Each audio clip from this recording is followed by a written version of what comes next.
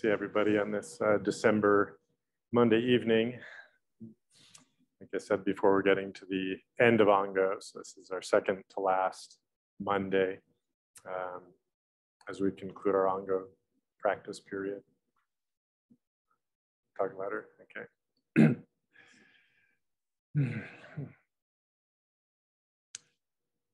So it's always a time of transition. Things are always changing every moment. You know, in a sense, we don't really know what the next moment is going to bring. This feels especially ripe period as we come into the winter solstice period, come to the conclusion of our Ango, come to the shortest day of the year coming up, and kind of an intensification of our being.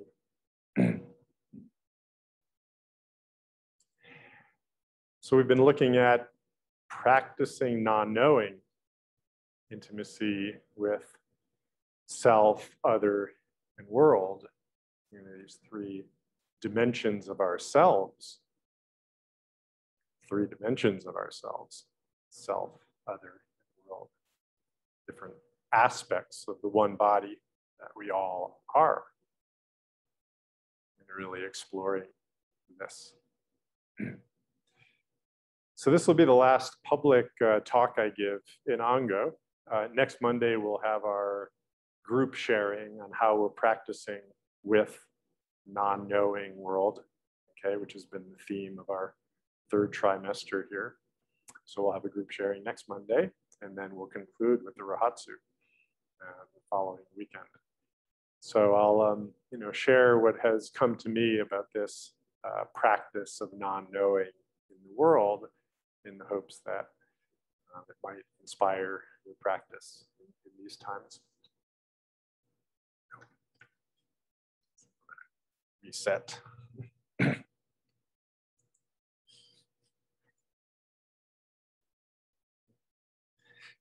So the world, yeah. What's the world?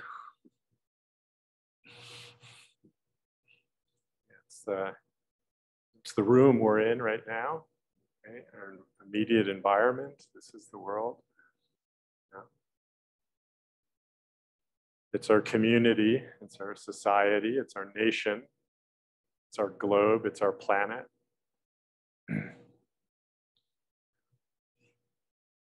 Outside of our immediate sensory experience, right, what we're experiencing right now in terms of this room and this environment,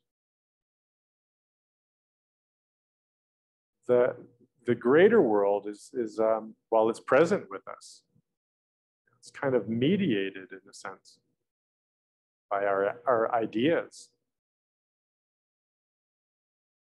memories, our images, the information that we've received through newspapers, the media, photographs, accounts from other people.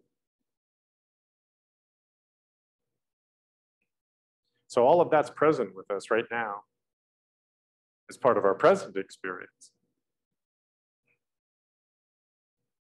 But the mediations are something that we can't ignore. Yeah, so this will be part of what we're bringing to our awareness in practicing non-knowing of the world, is to bring our mediations to consciousness, to awareness, to really look at it. In the Genjo Koan, Dogen Zenji shared these words, which many of you know, but they never grow old. To study Buddhism is to study the self. To study the self is to forget the self. To forget the self is to be actualized by myriad things. So this actualization is what Dogen referred to as enlightenment. Genjo Koan is talking about enlightenment and delusion and what that means and how he understands it. So this is just a part of it. To forget the self is to be actualized by myriad things. So what are myriad things, if not the world? Right? That's the world. The myriad things that come to us and that are present to us through our sensory experience and through our awareness.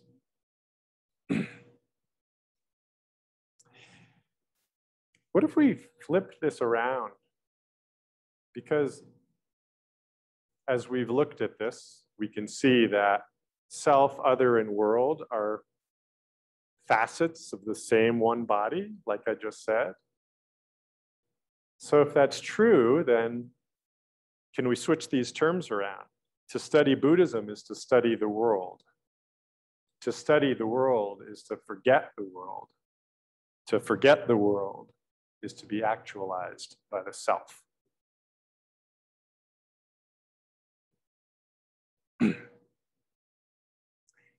So the world is your experience of the world. That's all you have.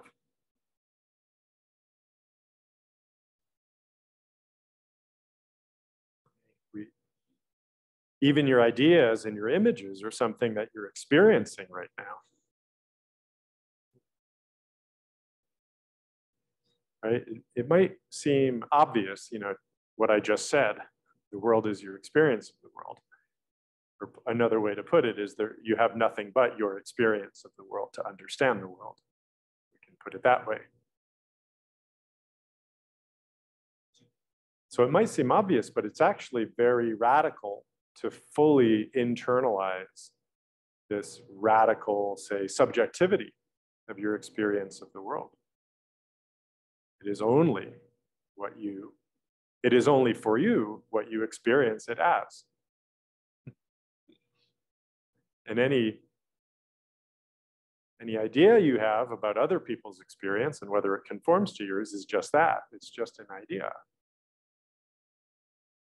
It might be a conformant idea. It might have some alignment with their experience. Nevertheless, it's your idea. So you have words and image and ideas that are in your mind, in your awareness, right? And do these come from outside of yourself, outside of your, say, brain, your body? Oh yeah, of course they do. They do. I'm not saying that, we're all locked in our matrix pods and everything is an illusion completely, a simulation. I know there's this simulation theory and some people do believe it's all a simulation, but it's a much bigger mind. That's not like an individual mind in that theory as far as I understand it, right? So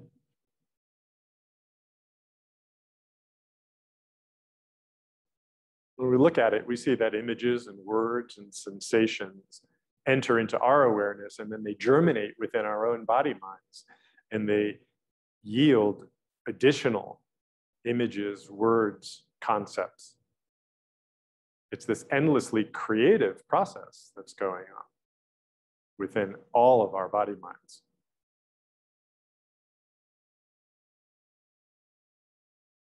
So how sensations come in, ideas come in, words come in, images come in, and then are transformed or germinate. I like that, germinate within your own experience to produce something new.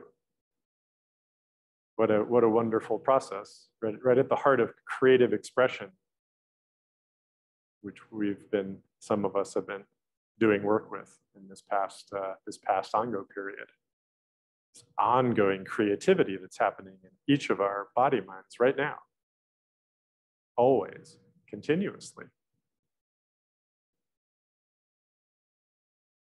So what is this if not studying the self? Is to look at how this germination is happening within us. This is how we study the world. What arises within you as you experience moment to moment other beings, including trees and flowers and plants, insects, people, mountains and rivers.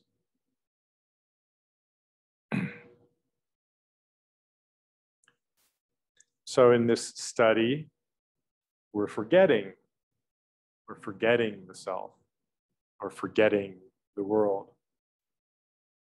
So is this forgetting the non-knowing that we're practicing? This forgetting is the non-knowing that we're practicing.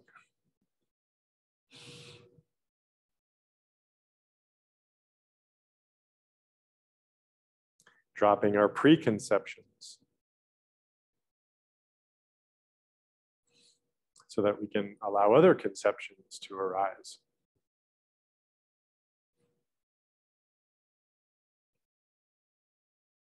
It's being born within you. It's being conceived and born within you in each moment. Seeded by the world. Forgetting the world means realizing the emptiness of the world.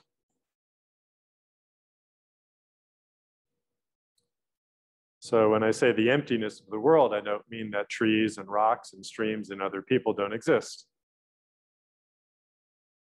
It means that none of those things exist as fixed entities, fixed things, which is how we normally understand them.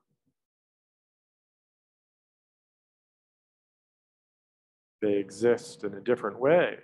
They're in relation differently.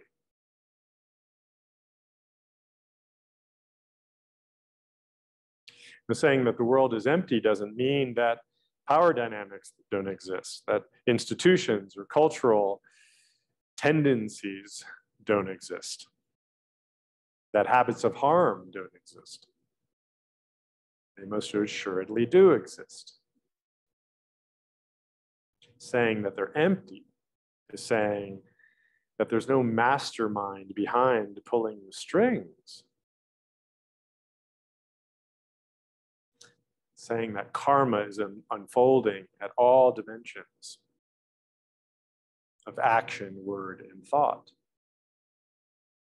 producing the phenomena that we call the world.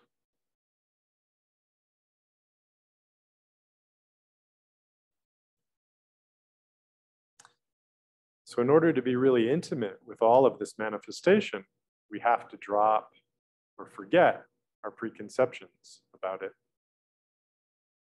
This is easier said than done. But we really have to recognize what our stories are about the world. Your ideas about the past and the future are just ideas, mental conceptions. They may conform more or less. They may capture a small part within your understanding of karmic unfolding. Yeah. Might be some insight shed by your ideas, by your organizing principles. Yeah, valuable insights. But it's very important to recognize the partiality of all of those ideas.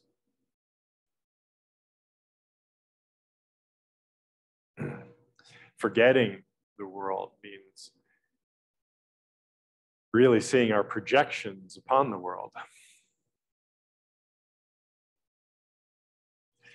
So I had a nice interchange with Lisa Gakyo this morning. Gakyo was one of the crew that took care of our Zendo cat, Lupe, while I was out of town for a couple of weeks. And Lupe was well cared for by our support team. Thank you to Gakyo and Dave Corbis and Sokyo were the other two, very appreciative. And Gakyo's got experience with her own cats, and we shared how oftentimes, you know, I'll come home from being away for a while, and Lupe will ignore me for a day or two. And Gakyo has experienced this with her. I said, yeah, my cat would punish me for a day or two when I came back.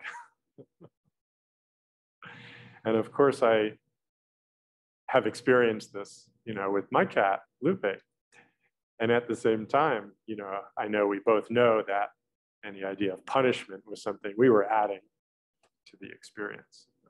Nothing that I know of in my understanding of animal or feline psychology suggests that there's any sense of punishment as we understand it, that animals engage in, right?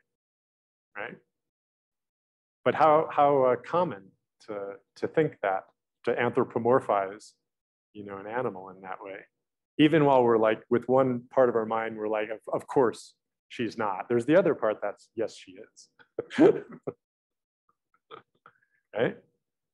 Right? Because it kind of fits. Yeah, but that's the kind of fit that really distorts the reality, doesn't it? Right? Because that's not a cat's experience. Almost certainly. I can't say for sure. I can't say for sure, but you know, in all likelihood, it's something more about, you know, trust, if you will, some kind of safety, right? It's like, oh, who are you that's come back here, and it's going to take me a while to warm up to you and trust you. Something like that. And even that, I'm adding sort of human concepts.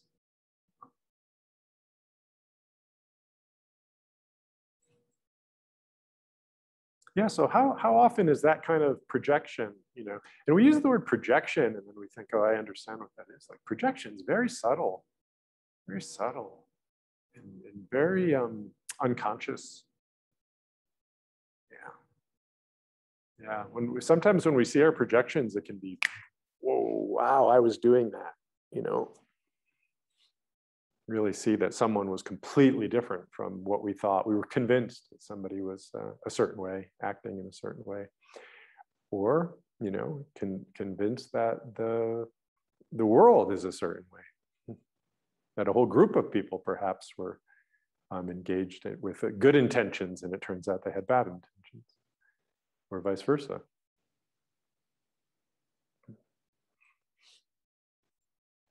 Maybe more often the former, right?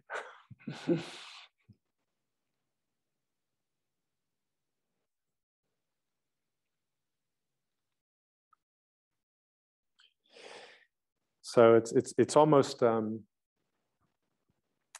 say inescapable. It's very automatic to fill in the gaps of our understanding with our biases, with our knowingness, with our understanding of how things are, how people are, how the world is, and then to fill in those gaps of our understanding with that. But there's so many gaps. Mm-hmm. There's so many gaps. Can you really comprehend? Can you really be intimate? Are you really intimate with all the motivations, all the drives of all the beings and all the groups in the world? No, you can't. Just reflect on how much capacity is required to be intimate with just yourself and those in your life that you are intimate with, a partner, a family member, perhaps. How much capacity, how much care, how much patience, how much real depth of understanding and non-reactivity you have to bring for those relationships to really be intimate. And now, you know, to think that you're that intimate with all other beings and groups. Yeah, it takes a lot. It takes a lot. So that's what is something that I'm pointing you to be mindful of.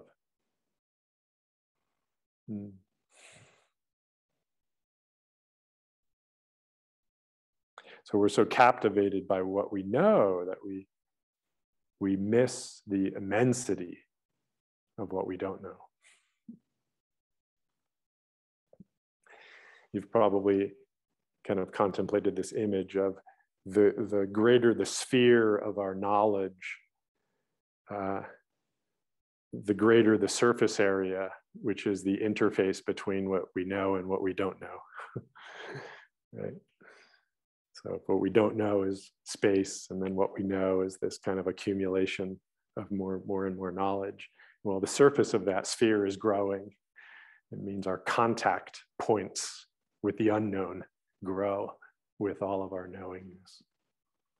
Yeah, so we have to open up to the world in that way, understanding that the mystery deepens.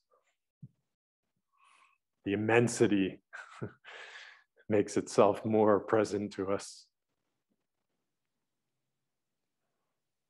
The vastness becomes more of a felt reality in our lives.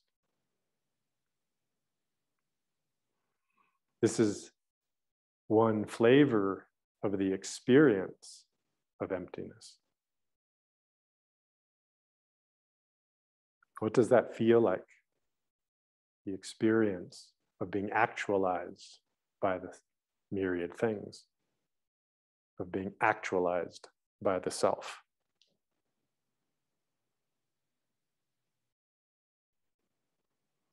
So I'm going to offer a few kind of descriptions, but they're relative descriptions, right? Because all experiences are relative and all descriptions are relative. So just with a grain of salt, just take my next words. So our normal conditioned way of experiencing self and world has a certain fixity to it, a certain kind of subject-object relationship, if you will, to use that phraseology, right? There's me, and then there's things, and then I'm experiencing those things. But in emptiness, in actualization, we can say that all things are being experienced through the self, not by the self. It's kind of echoes what I was saying right at the beginning, how we are germinated and seeded by the world as we co-create the world. Right. So this experience, from the standpoint of kind of normal experience, normal, ordinary experience, it's unstable, okay, until we acclimate to it. It can feel unstable. It's in movement. It's very fluid. It's also profoundly connected. And in this experience of the emptiness of the world, unseen, previously unseen dependencies and interconnections make themselves available to your awareness.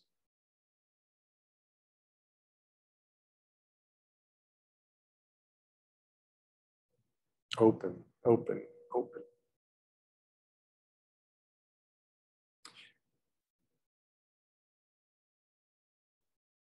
So practicing non-knowing of the world is to continue to turn ourselves to an experience of the emptiness of the world. To take a posture towards the world that's comfortable with ambiguity, that's comfortable with movement and fluidity, with changing perspectives and changing truths. Taking a posture towards the world that's comfortable with contradiction, paradox, two opposing things being true at the same time. So we have to take this posture towards the world as towards ourselves if we want to progress in our spiritual understanding.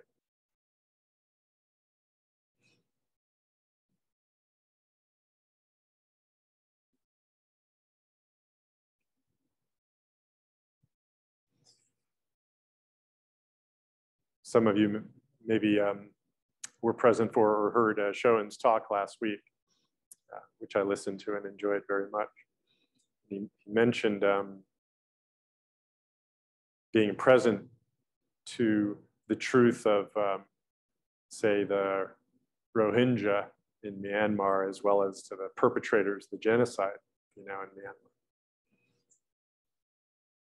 And that's what we're called to do, practicing non-knowing towards others, really bringing a non-judgmental openness to really try to understand and be with. Which doesn't mean you don't bring a discriminating conscience to things. Of course not. But it's to be humble. Yeah, so I saw where, I think it was just this morning, that Aung San Suu Kyi was sentenced perhaps to 4 years in prison, I think. And Aung San Suu Kyi is this figure who's gone through these wild swings of being an amazing advocate for democracy and human rights in Myanmar, and then being jailed, and then coming to power, and then being accused of abusing that power, and now once again being jailed for her going against the military, as far as I understand. So we can't be quick to judge, right? I mean, Aung San Suu Kyi was a heroine of mine, prior to the last few years with what was going on in Myanmar. And then I was heartbroken and confused when it appeared that she was in some ways, complicit with the genocide that was going there, or at least supporting, or at least not talking. And now she's on the other side of things. So we have to be humble. We can't turn away from the world and its abuses. You also have to be very, humble and not jumping to conclusions about right and wrong, because that's oftentimes a resting place for us, where we can take respite. The task of showing up for the world in accordance with our vows. That's something that Shoen said as well. He said, don't look away, care. And then for him, at least, it was speaking the truth. Okay. What's the truth? Speak your truth. That's all we can do, really, speak our truth.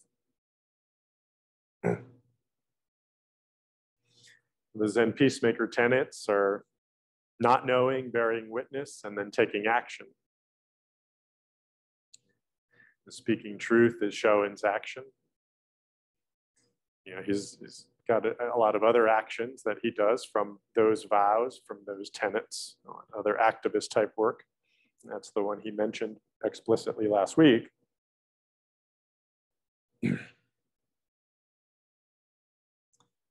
But ultimately, it's about manifesting and taking care of this one body. That's what the intimacy is leading us towards.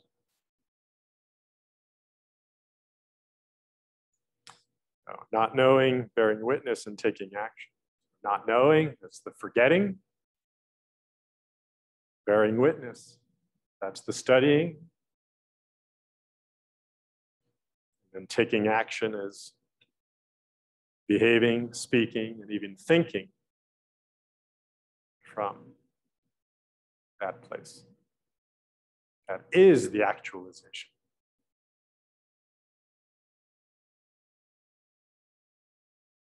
Study the self, forget the self, be actualized by the world. Study the world, forget the world, be actualized by the self. Every day. Every day. This is our practice, is this study, this study, this study. Forgetting, dropping the ideas. Be fully present to yourself, what's going on, to others, what they're showing up with, and to the world as it presents itself to you. Mediated or unmediated, it's presenting itself to you. Show up. Experience directly with your whole heart. And then what you do is your actualization of your nature.